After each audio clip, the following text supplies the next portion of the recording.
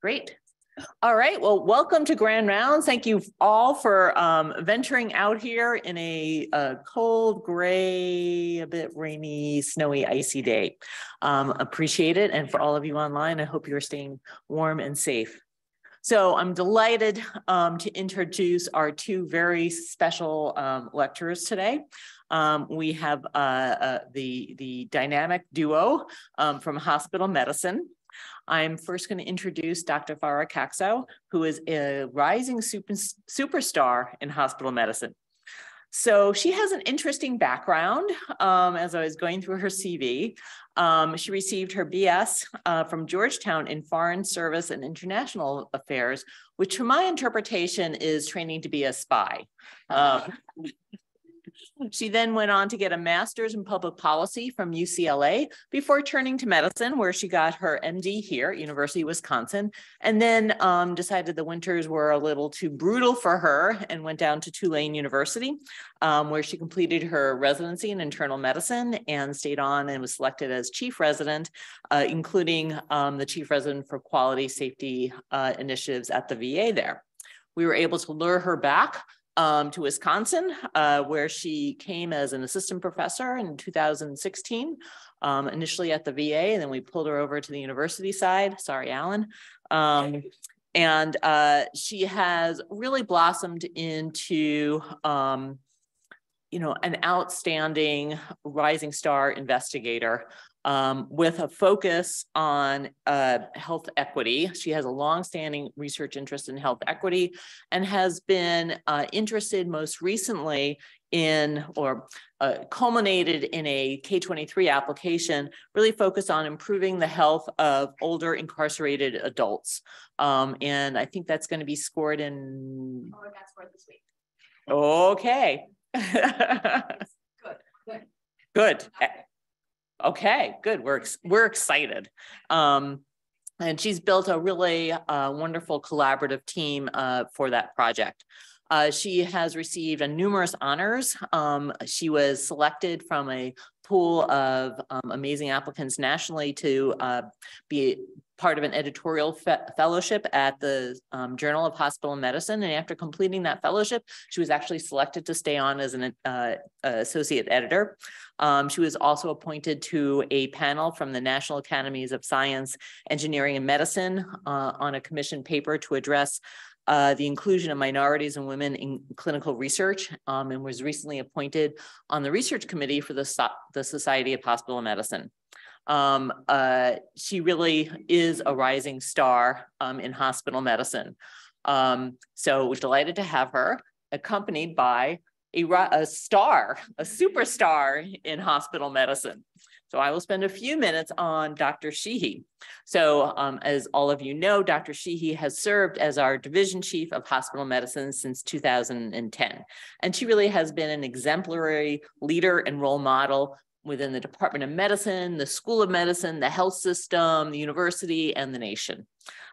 She is a nationally acknowledged leader in hospital medicine, and her achievements in medicine and their importance rank her among the leading researchers and clinical administrators in the discipline. And I say this because we just put together her promotion packet, and that's what all of the external reviewers are saying. So it's not just me. Under her leadership, the hospital medicine program has flourished.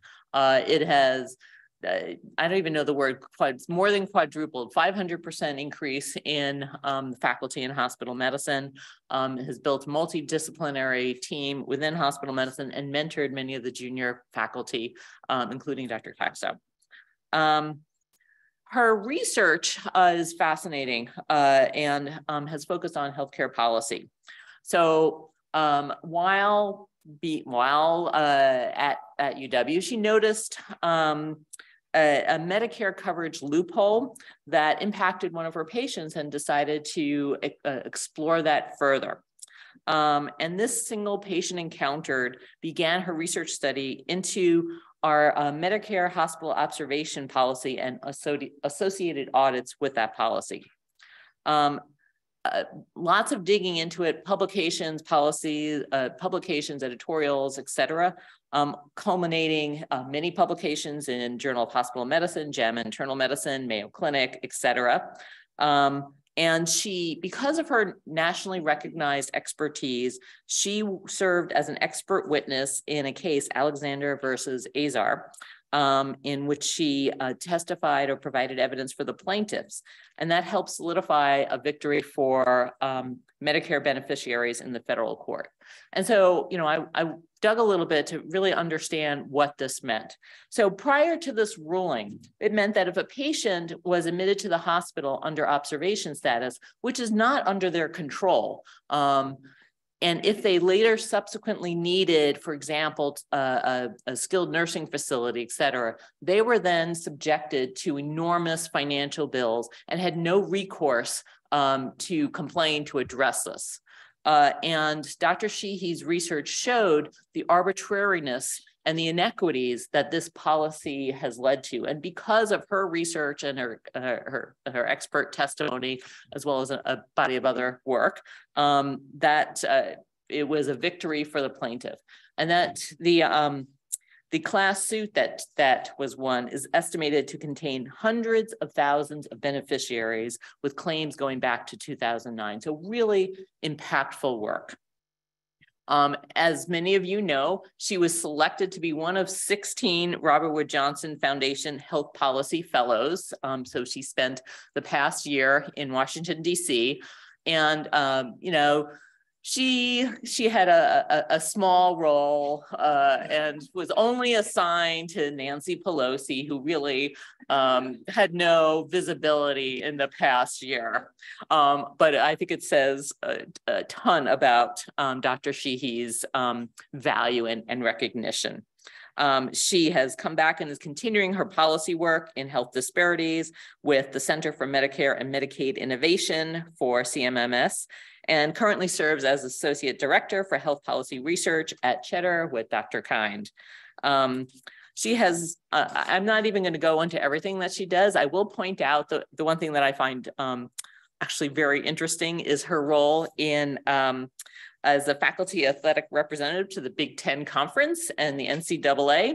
And she managed that during COVID. And I'm sure I would love to have been a fly on the wall for those meetings, because I'm sure there was no egos involved and no discussion of finances. But with that, I am absolutely delighted to invite Dr. Sheehy and Dr. Kaiksow to talk to us about using healthcare policy to advance health equity.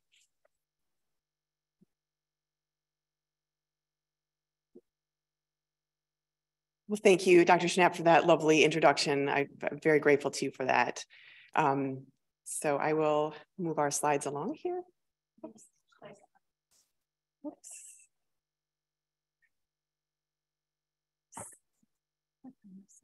Oh, it's not active. Gotcha. Okay, great, perfect. There you go. So it's also a great privilege to be presenting with Farah today, our talk, Health Policy to Achieve Health Equity. So we have no disclosures.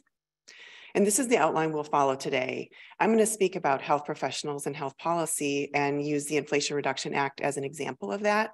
And then I'm going to turn it over to Farah, and she's going to talk about the intersection of incarceration and health, specifically an overview of incarceration in the United States and Wisconsin, federal, state, and local policies, and best practices for caring for incarcerated patients. So health policy directly influences the world in which our patients live, and policy decisions made each year in Congress impact the world in which we deliver care and how our patients receive it. It can be legislation, regulation, or through the courts. All of this is health policy. And policy can be helpful or harmful. So let's compare two policies from the last century. So first, Medicare. Most of us are familiar with Medicare, but what many may not realize is that when Medicare first became law in 1965, persons over age 65 were the most likely to be living in poverty and the least likely to have health insurance. So Medicare truly created a lifeline for elderly Americans that exists to this day. On the other hand, historic redlining occurred in the 1930s when the Federal Housing Administration mandated segregation and even subsidized builders who excluded Black Americans, resulting in disadvantaged neighborhoods that persist to this day. And we all know via Dr. Amy Kine's work that neighborhood disadvantage, the exposome, those exposures that are external to the biologic human, are linked to a wide range of health outcomes. So both of these policies have tremendous lasting impact on our patients today. And these are just two of the examples of thousands and thousands of policies that have such impact on healthcare. Of course, it's important to always issue a reminder of how we can operate in the policy space as UW Health or SMPH employees. Here, SMPH acknowledges the contributions we can make as SMPH employees, but it is clear advocacy must be done on personal time and with personal resources. Now, there are many exceptions to this policy and rule. In my case, my academic work is very policy focused, so I give talks like this on advocacy and policy. And there are other opportunities to represent UW Health and SMPH on certain issues. You just need to be sure you have the right permissions. And I'm not going to focus more on this, but happy to take questions after our talk. Sure.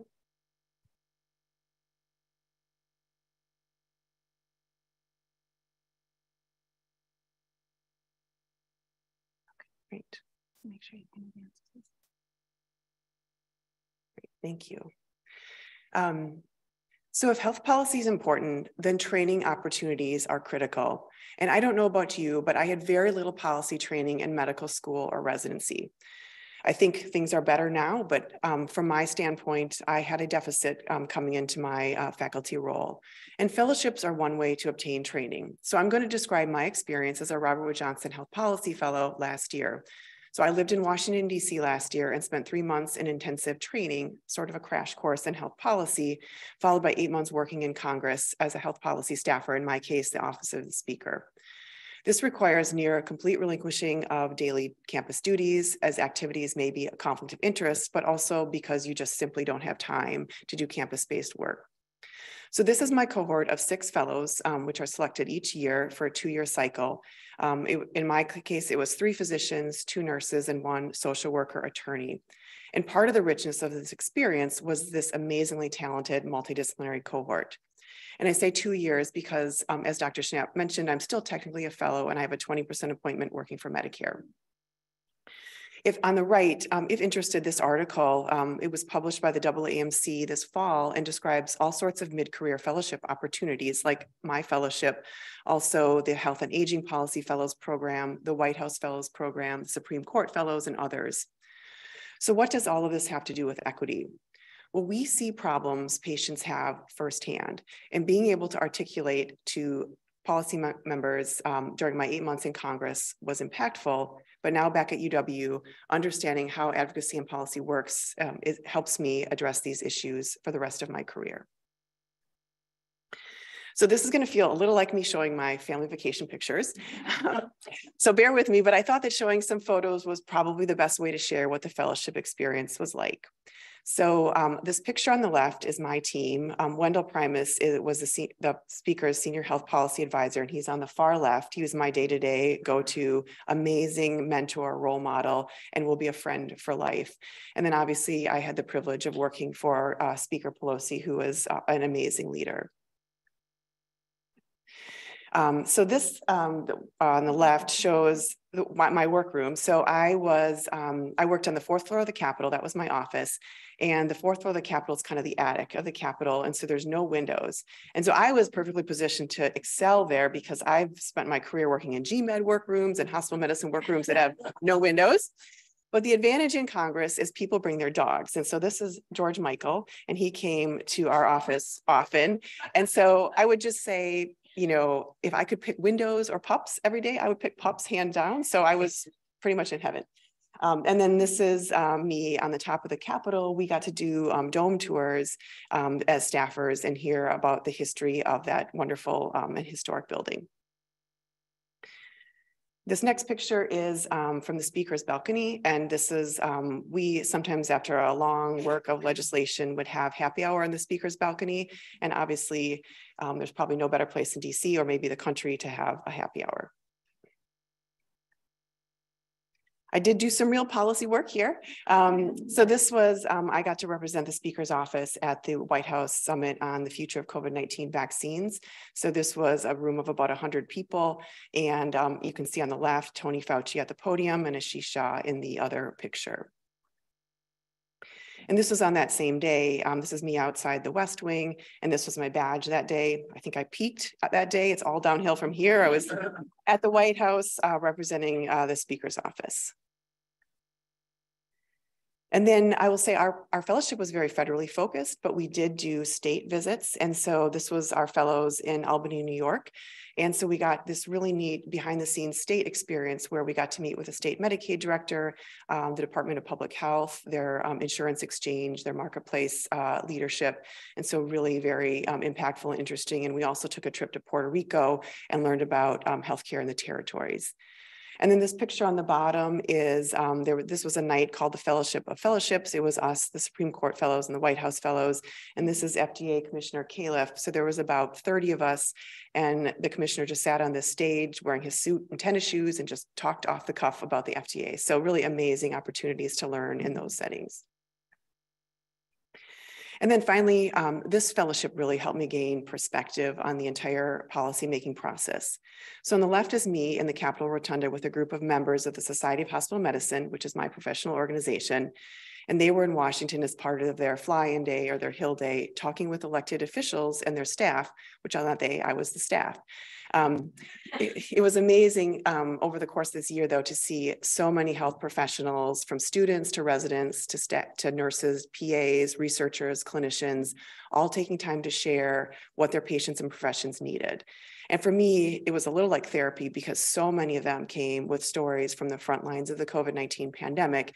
And I was incredibly grateful for those bringing messages to Congress, having lived through that myself. And on the right is a picture from Statuary Hall on the second floor of the Capitol, just like the Rotunda, which was 2 floors down from my office. And on this day, there was a celebration of the 50th anniversary of Title IX. And as a Title IX beneficiary myself, I had an athletic scholarship in the 1990s as a woman, which would not have happened 20 years earlier. This event was a strong reminder that things we take for granted today were once hard fought in the hallways of the Capitol and Congress. So in this photo you see off in the distance, there's a woman in purple at the podium, and that's Billie Jean King. So just an incredible opportunity to walk down a couple flight of stairs and attend inspiring events like this. So I'm going to flip to a specific example of legislation that I worked on that had many health equity provisions, and I'm going to try to take you a little bit behind the scenes to describe how policy actually gets done and what it looks like in the end. So this was the Inflation Reduction Act, or the IRA, which was HR 5376. And just to make sure everyone's on the same page, all of the House bills come through as H.R, House of Representatives bill, and then the bill number, just like the Senate bills come through as S. whatever bill that number is. And then now it's PL 117169 because it's law. So that's public law. And then the 117th represents the 117th Congress, which is the years that I worked, which are the years 2021 and 2022. So now we're in the 118th. So this passed the Senate August 7th, passed the House on August 12th, and President Biden signed it into law on August 16th. And this was a huge budget reconciliation bill with large climate, drug pricing, and ACA marketplace provisions. So today I'm only going to talk about the drug pricing provisions just in the interest of time, but I thought it'd be important to describe a little bit more about this bill. So what is a budget reconciliation bill? So to understand the significance of this type of a bill, it's important to understand how bills actually get passed. So this may be very basic for many of you, but just to level set, in the House of Representatives, a simple majority of House members, 218 or more, are needed to vote in favor of a bill to pass it.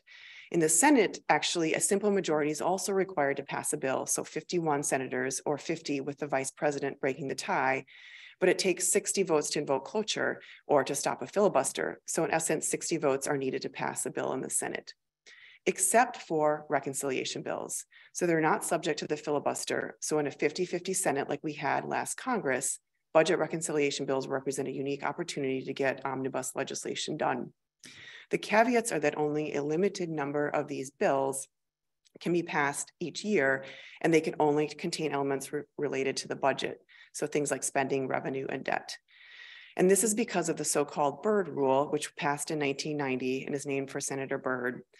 And because of the unique nature of these bills, i.e. not subject to the filibuster, Senator Byrd insisted that these bills be limited to these elements that are germane to the budget. However, there's no way, obviously, that Senator Byrd and his colleagues would have known in 1990 what senators would want to put in a reconciliation bill in 2022.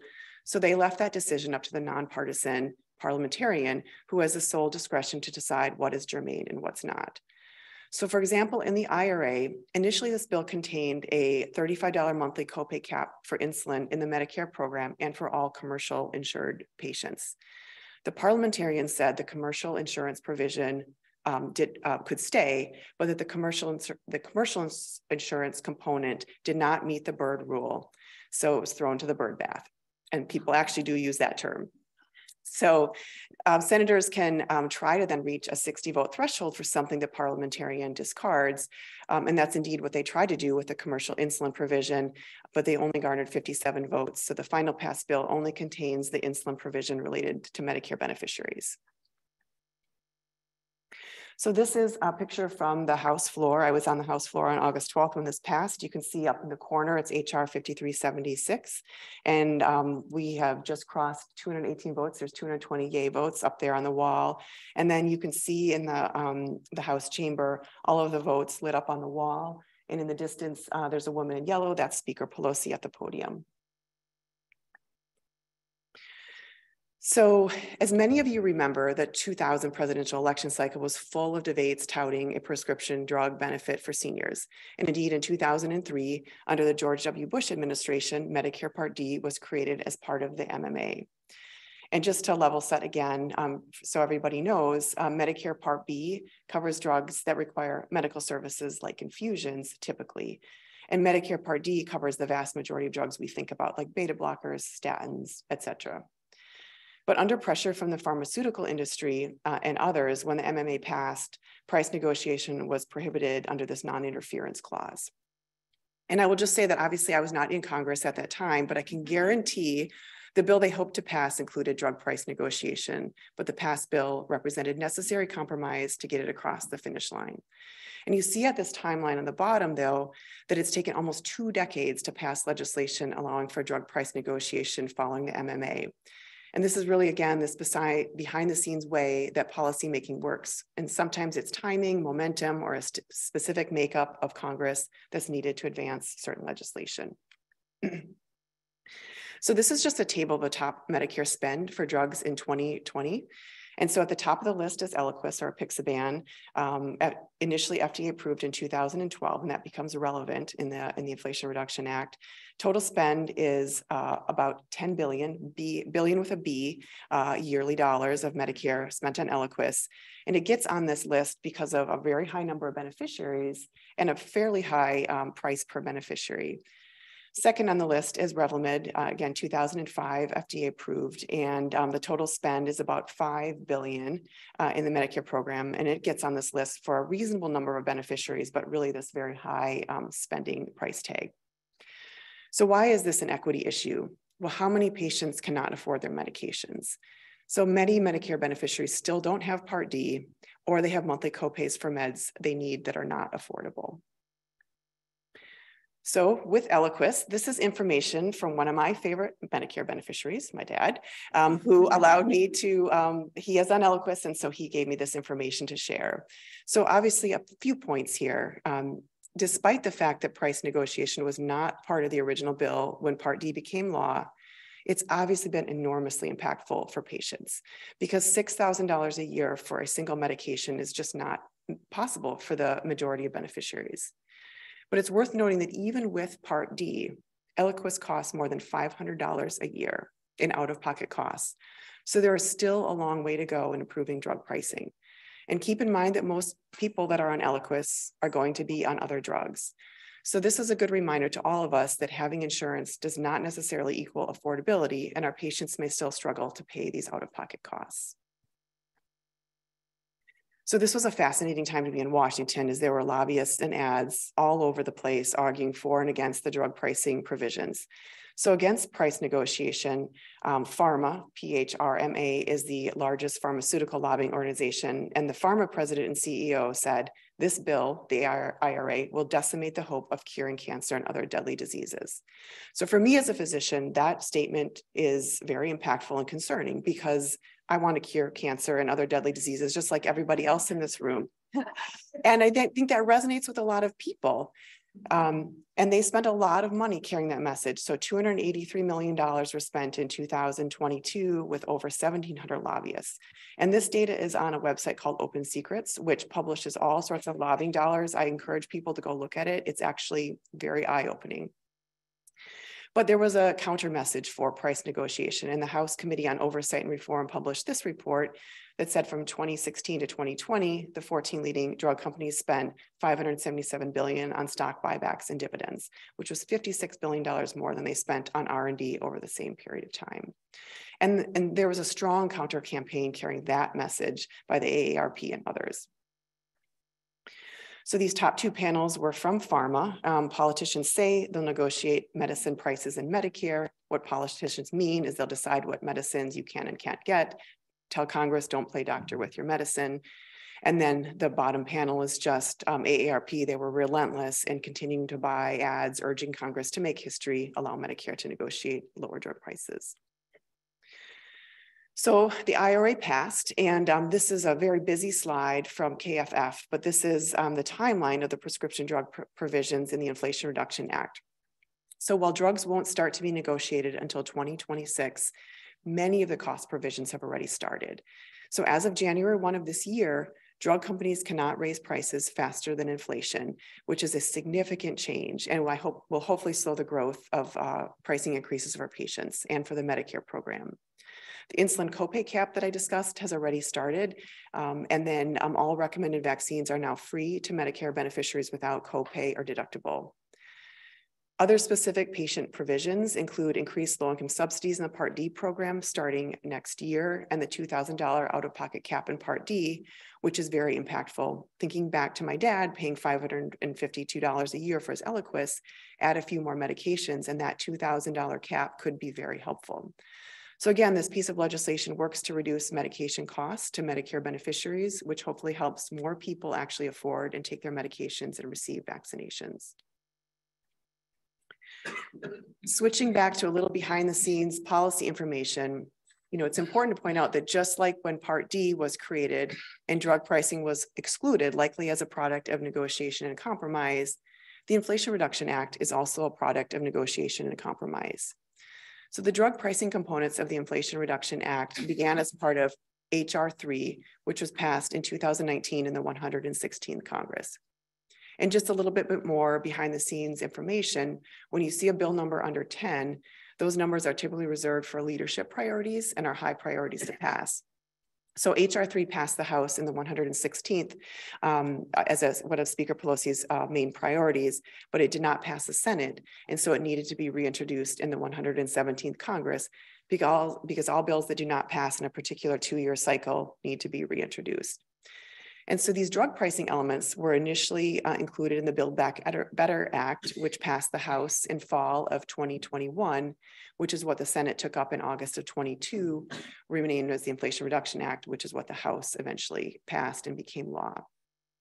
But the IRA represents compromise and negotiation from the initial H.R. 3 bill. So H.R. 3 actually was going to save the Medicare program $515 billion, whereas the Inflation Reduction Act saves only about $200.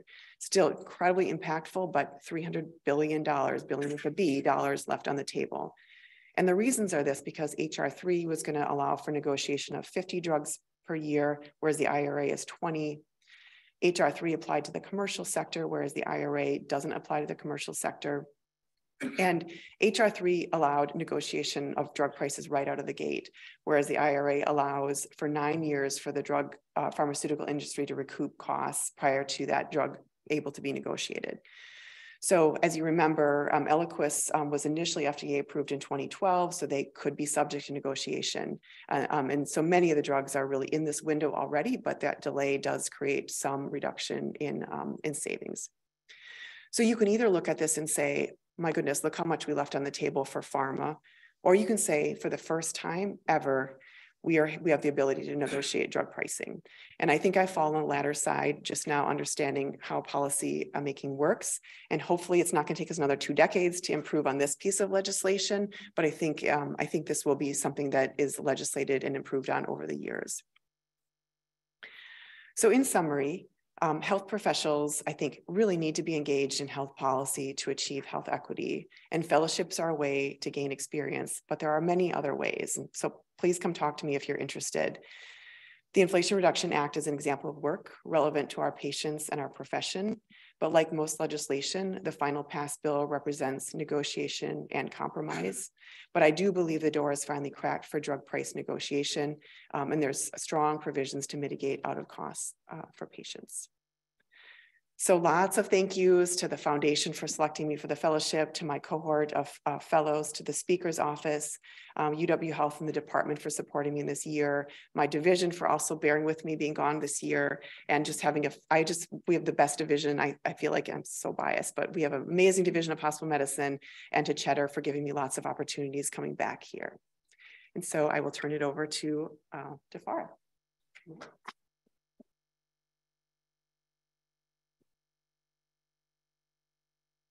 Thanks, Anne. Thanks for letting me present with you. You're always a hard act to follow, and I fear that my portion's not going to be quite as fun and funny. But my goal today is to build on Anne's example of the IRA and give you additional examples of policies that impact the health of incarcerated patients. I also hope to make the case that incarcerated individuals are a vulnerable population made up of a disproportionate number of poor and minoritized individuals. And this group lives at what my colleague Kristen Mers brilliantly described as an epidemiological crossroads, in which their demographics put them at risk for bad health before incarceration, and how some of the current policies that affect them during incarceration exacerbate that risk. And then lastly, I'm going to offer some quick suggestions on how to care for these patients when you see them in your practice. So many of you probably know the United States is the world leader in incarceration, both in terms of absolute number, about 2 million people, and per capita. A few different countries like to jockey for number 2, but we're consistently number 1. And as you may have guessed, there are quite a few countries between Australia and Cuba on this list, but I wanted to show some comparison rates for countries we generally consider to be similar to ours. According to the American Action Forum, which is a center-right think tank, the cause of this high incarceration rate is not high crime. Crime has been decreasing over the past decades. Instead, it's issues of poverty and overcriminalization of offenses that do not lead to incarceration in other countries, particularly nonviolent drug offenses. Excuse me. In addition, almost 25% of the people incarcerated in the US are pre-trial and are being held because they can't afford bail. Across all the jails in this country, there are nearly 3 times as many people being held pre-trial as have been convicted. And nearly 75% of these pre-trial detainees are being held for nonviolent offenses. In total, the American Action Forum estimates that almost half of all the people incarcerated in the US are being held for nonviolent offenses or crimes related to poverty. Here in Wisconsin, we rank about in the middle of the states when it comes to our incarceration rate. We have about 40,000 people incarcerated on an average year, more than half of whom are in state-run prisons run by our Department of Corrections, or DOC. And of the 13,000 people in Wisconsin jails, about half are held pre-trial.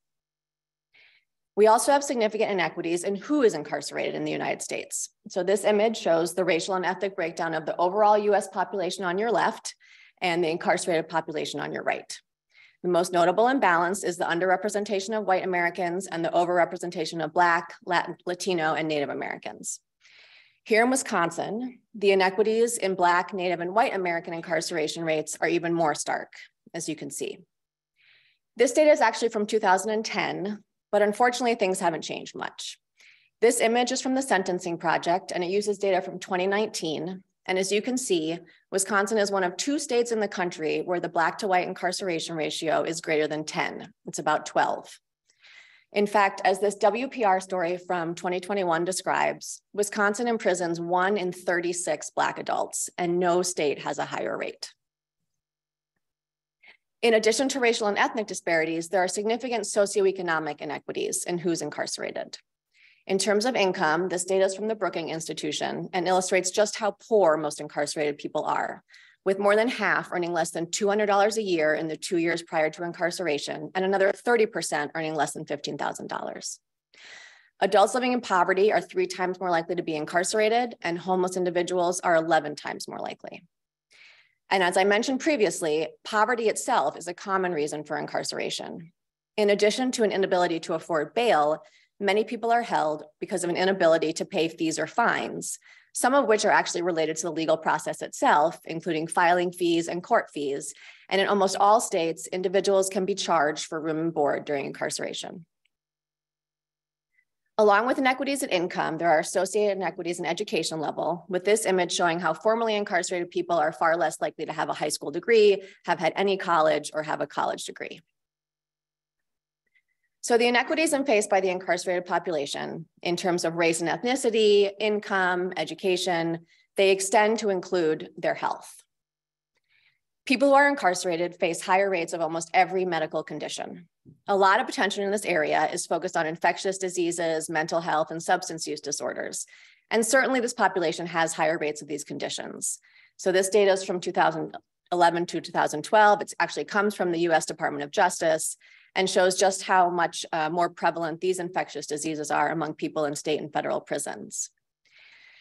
People with mental health conditions are overrepresented at about 2 to 4 times the overall population. And the National Institute on Drug Abuse estimates that almost 2/3 of incarcerated people have an active substance use disorder. Again, this is probably not surprising to many of you, as we're frequently taught and frequently reminded about the increased rates of these conditions in incarcerated populations. But what about these conditions? This 2009 paper compared a national sample of incarcerated people to non-incarcerated and found increased odds among incarcerated individuals of hypertension, asthma, arthritis, and cancer. And this is even after adjusting for age, sex, race, education, birth country, marital status, work, and alcohol consumption. Again, perhaps not surprising, but also perhaps not something we frequently think about when we take care of incarcerated patients. As a hospital medicine provider, one of the populations I'm particularly interested in, because they make up so many of the people admitted to the hospital, is older adults. Like the overall population, the number of older adults in prisons and jails has been increasing over the past couple decades. And this image just shows just how explosive that growth has been, and that growth has continued since 2016. You may be wondering why adults age 55 and over are included in this, rather than the traditional 65-year-old cutoff. And here again is another example of an area in which incarcerated people are at a disadvantage. Incarcerated individuals experience what's called accelerated aging, the process in which exposure to incarceration speeds up biological aging. Several studies have demonstrated this effect, and as this population grows, the issue is getting national attention. So an example is just a USA Today article from about a year ago about a study that was done in Iowa. And the extent of the accelerated aging is pretty impressive. A 2008 study found that older adults in jail had higher rates of geriatric conditions such as falls, medical comorbidities than the overall population, and that these differences remain significant even when comparing the incarcerated population in red to non-incarcerated people in the lowest quartile of net worth, which is orange. Overall, these researchers found that incarcerated adults reach the same level of geriatric comorbidity at age 59 as non-incarcerated people reach at age 75. Here at UW, we've started looking at the characteristics of the incarcerated patients we care for in the hospital, which is a population of about 500 people per year, and found that incarcerated patients in every age group have higher comorbidity scores than the comparison group of non-incarcerated. Beginning at age 50, actually, incarcerated patients we take care of at UW are sicker than non-incarcerated patients age 80 and over. So to come back to the idea of an epidemiological crossroads, I've tried to paint a picture of what one could think of as the individual level factors that impact our incarcerated patients. Now I'm going to move on to some of the policies that govern the care of these individuals. And for those of you who grew up in the States, I want to throw you back to 5th grade and review the Bill of Rights, specifically the 8th Amendment, which is the restriction on cruel and unusual punishment. According to this 1976 Supreme Court decision, Estelle v. Gamble, individuals in law enforcement custody actually have a constitutional right to health care. Specifically, Estelle orders access to care, requires that correctional systems make it possible for patients to receive care that's been ordered by a health professional, and ensure that healthcare decisions are made by health professionals only. Implementation of this constitutional right, though, varies significantly across the country. There's no national regulations or requirements. At the federal level, the Bureau of Prisons offers clinical guidance on everything from acne to Zika. That's my one joke. But this guidance applies only to the 10% of people that are incarcerated in federal facilities. And while the guidelines are pretty good, they're guidelines only, and there's little data to show how closely they're followed. Healthcare for the remaining 90% of incarcerated people is governed by policies and laws at the state and local level, and I'm going to give some of those examples in a minute. But first, I want to mention a recent federal policy change that has the potential to positively impact older adults when they're released from custody. As of January 1st of this year, individuals released from incarceration are afforded a 12-month special enrollment period in Medicare. Prior to this change, they had two options. They could continue paying their Medicare premiums while incarcerated, despite not receiving any benefits because Medicare doesn't pay for incarcerated people. Or they could choose to disenroll, but then would have to wait for a special enrollment period to re-enroll and may have to pay higher premiums. Shelby's shaking her head. Alternatively, if they don't know that they have to disenroll or they're unable to disenroll, but they're incarcerated long enough that their Medicare coverage gets suspended, then they also have to pay late fees and back coverage for the months that were covered, even though they don't get any. But that's over now. That's done. It remains to be seen how this policy change will impact the care of older Medicare eligible adults, but it's a step in the right direction. At the state level, one policy that impacts the health of patients we see is the use of copays. Almost every state requires some copay for patient-initiated care. And here in Wisconsin, it's $7.50. At first glance, this amount seems reasonable, certainly less than I pay when I go to the doctor. But when considered in the context of the wages that incarcerated people make, these copays are unaffordable. This image normalizes the cost of correctional care copays to what a person making minimum wage in each state would have to pay. So here in Wisconsin, asking an incarcerated person to pay $7.50 is the same as asking someone making minimum wage to pay $600. And in 7 states, the ones here on the far left, they're kind of grayed out, the equivalent amount is indeterminate because people in that state can be forced to work for no pay while they're incarcerated. And there's good evidence that copays, regardless of the amount, have a detrimental impact on the poorest and sickest Americans. Perhaps the classic study on this is the RAND health insurance experiment, which is the largest health policy study ever done in the US. RAND found that cost sharing reduced the use of healthcare without significantly impacting health among patients of higher socioeconomic status, while free healthcare led to improvements in the health of the poorest and sickest Americans. So RAND's conclusion was that cost sharing should be minimal or non-existent for the poor, especially those with chronic diseases.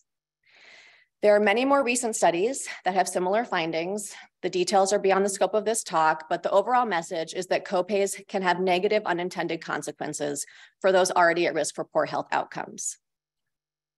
Last year, WPR published a story about these unintended consequences in our state.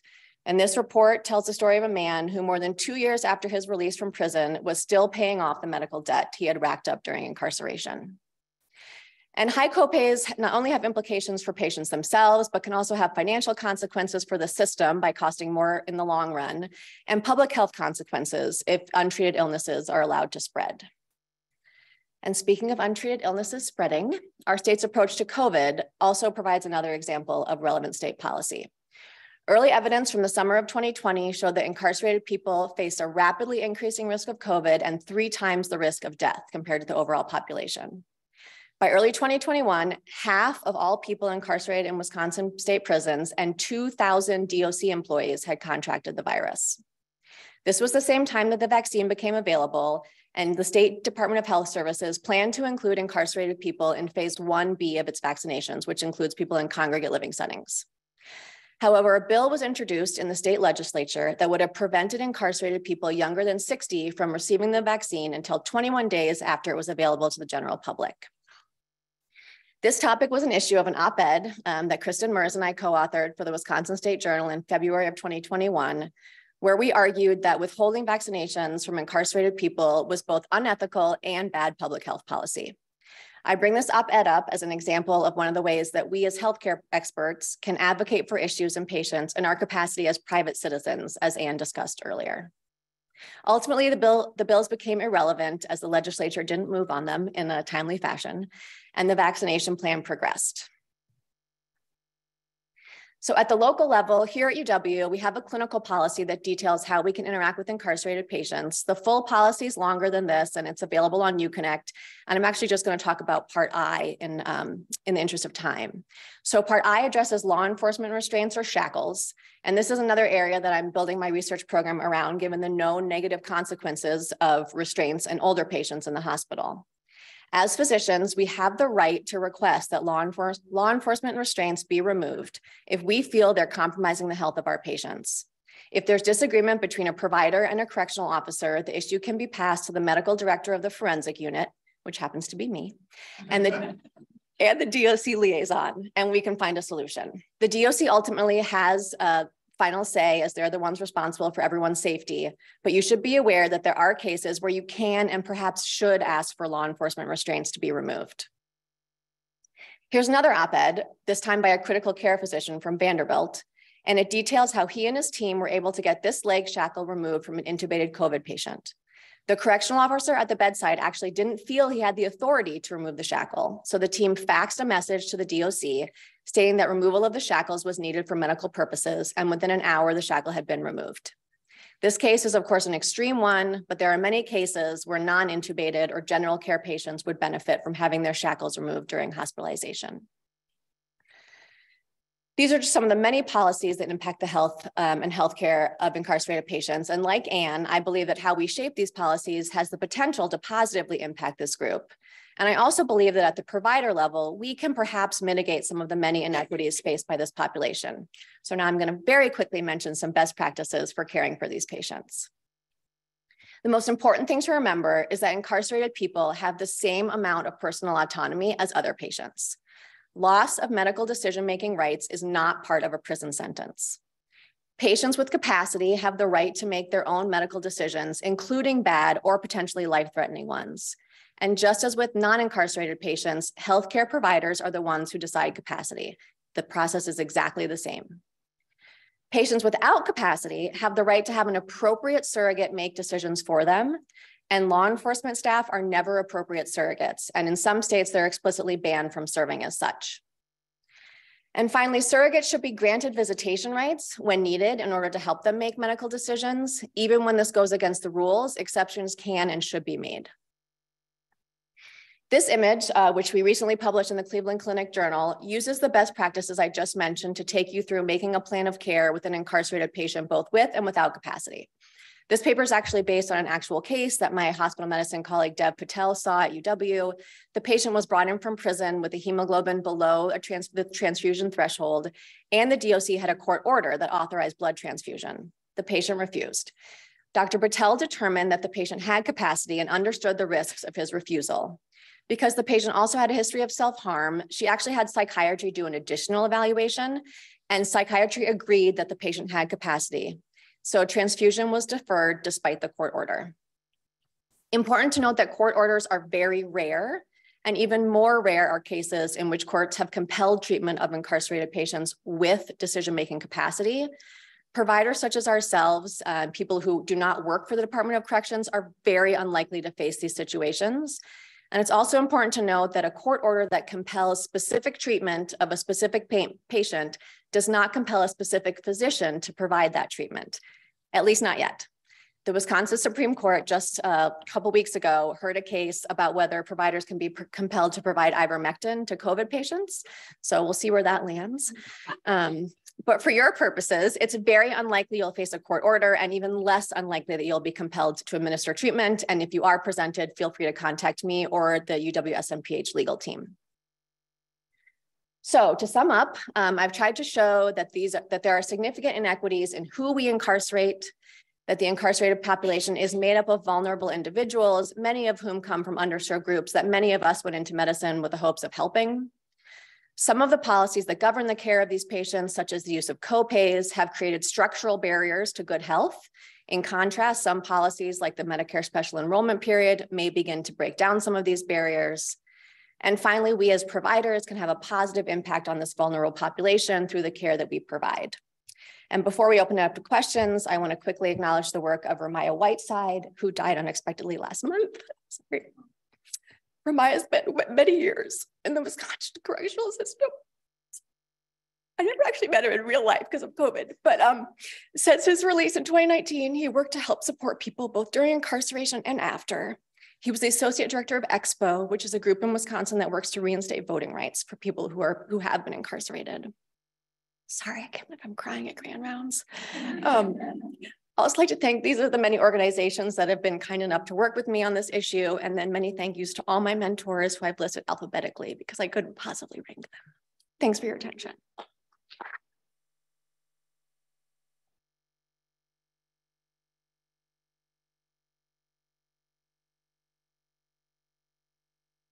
Great, thank you for really an impactful Grand Rounds. And, you know, I think for me, the other take home lesson is how well both of you have used a scholarly approach to healthcare policy to really carry out the Wisconsin idea, which is improving the health of everyone in our communities and our regions. And I applaud you for that work. So,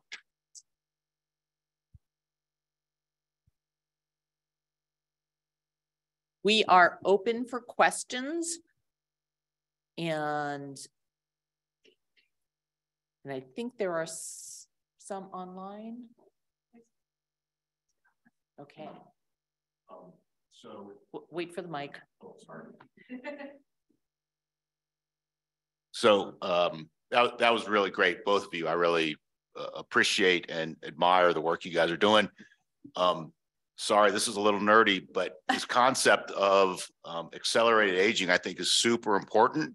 And yet, you know, there's all these research things that you could theoretically do and yet, frankly, can't do yet. So, like, as a practical physician, what's the best way to determine someone's biological age? Is it like how fast they stand up?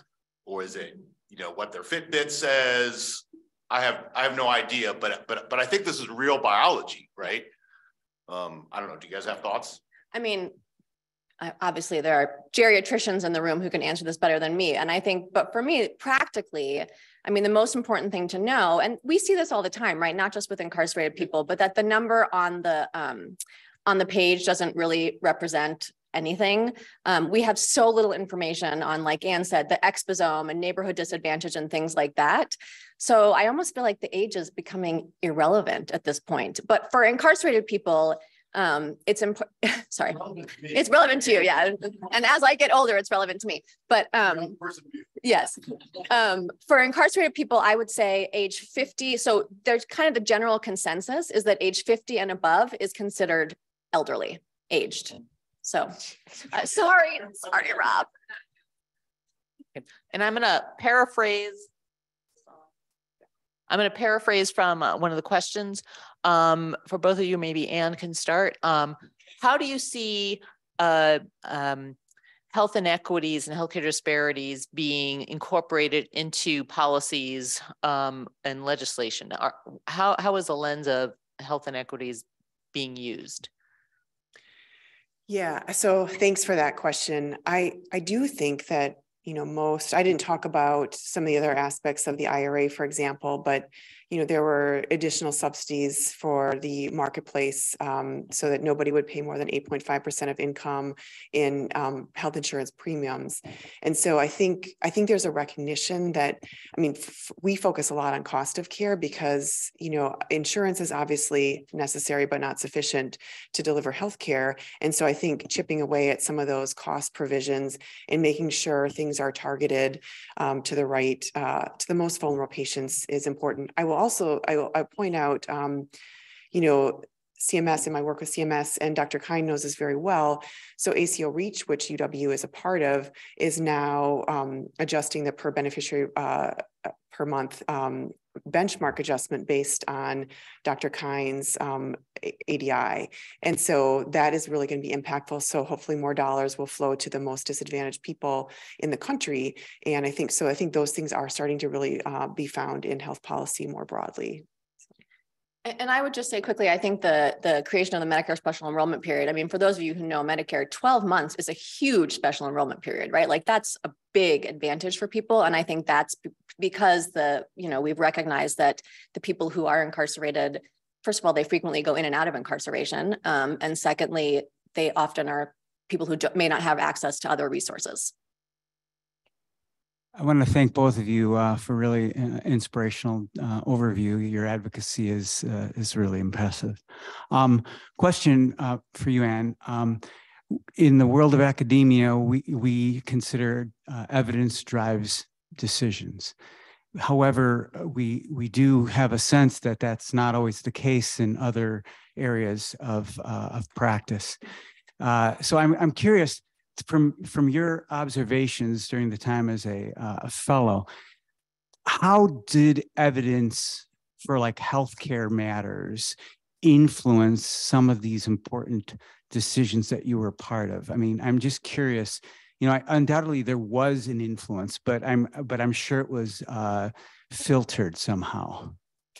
Yeah, filtered is a very gentle way of saying it. I will say that, so there were lots, and this is where I thought constituents coming in and talking was really impactful to kind of highlight priorities. But we also had access to lots of external kind of advisors, especially in the speaker's office. So, people that were at think tanks or people at academic medical centers, we talked to them frequently about issues that we would call people up and ask, what do you think of this? Like, what is, where's the best place to land? But ultimately, you're right. And I got more comfortable with this as the year went on. I went to Washington thinking I love health policy, pure health policy. And one day I was kind of just getting queasy about changes we were talking about. And one person I was working with, they were like, Anne, if you want to talk about the most perfect health policy, go work at a think tank. But this is Congress, where politics is a necessary part of passing legislation. So I think, to summarize, I would say that you hope that it's based on the science. You reach out to the best experts that are available. You listen to constituents coming in, but ultimately there is an influence of politics in any passed piece of legislation. And I actually grew to kind of appreciate that a little bit more as things went along. So. Okay, from the online folks, can you talk about how the policy changes you mentioned apply to Medicare Advantage, or thoughts on Medicare Advantage in general? We have lots of thoughts on Medicare Advantage. Yes.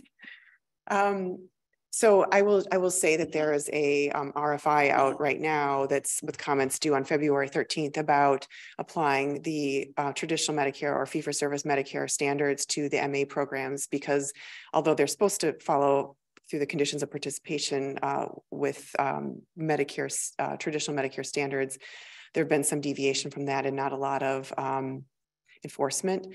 So yes, we could go on for a long time about the Medicare Advantage plans, but I think that there's a recognition now that there needs to be more transparency, more kind of similarity, at least how this RFI is worded. I think there's a recognition of that now. So feel free to look up our papers on the issue. And we'll show you what we really think. Yeah. Great plug. Another interesting question. What is the data about adherence to medication in incarcerated individuals? I mean, the data is, while they're incarcerated, it's excellent. There was just an article in a paper out of Green Bay from 2 days ago, or maybe it was Monday or Tuesday, about a 61-year-old man who held up a bank in a very gentle way in order to get his medicine. To go back into the prison system so he could get his medicine. There's a lot, again, there's not national well, there are actually national standards by a national organization, but none of the prisons or jails are required to follow those national standards. So every prison has its own formulary. A lot of different states have their own formulary, but within prisons, most people have access to the medications that they need, at least most of the medications that they need. It's when they leave that, a problem occurs. I just have a question to try to blend both of your presentations. Are there any policy recommendations at the state or federal level that you would identify as benefiting or impacting the outcomes for justice-involved individuals? I mean, I think getting rid of copays would be such an easy one. Yeah,